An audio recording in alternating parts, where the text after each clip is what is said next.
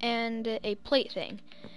And it's the same process for both of them, but I'm going to be doing it kind of, this is all you need, but I mean, it just makes it a lot faster.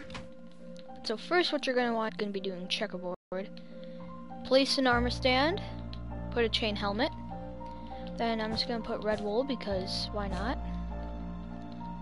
And then what you're going to want to do is put a piston facing upside down, and I'm just going to use oak wood because it looks really nice with a checkerboard thing.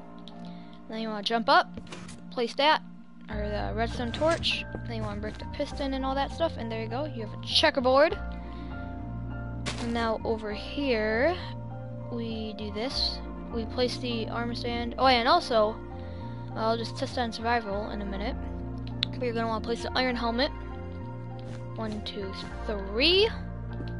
Piston, oak wood, redstone torch, and there you go, you now have a plate. But so yeah, now if we put it into survival, we can pick up the checkerboard and we can place it back down, and we can pick up the plate and we can place it back down, and you can do all this in survival, like the process of making it.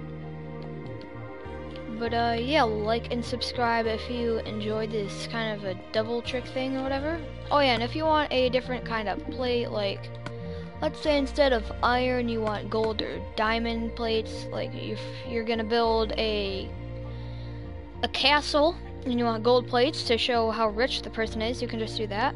Or a diamond plate, you just do that. But I just think iron looks best. But so yeah, that's going to be the end of today's video, and like and subscribe if you enjoyed, and goodbye.